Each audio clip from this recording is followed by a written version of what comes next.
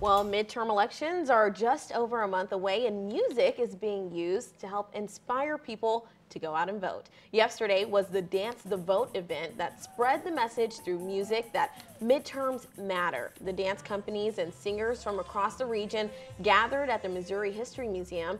There were also food trucks, crafts, and books there for people to enjoy. The organizers say that there's a reason behind their push to boogie to the ballot.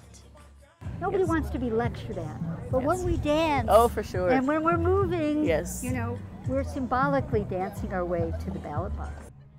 Well, mark your calendars because the midterm election is happening Tuesday, November 8th.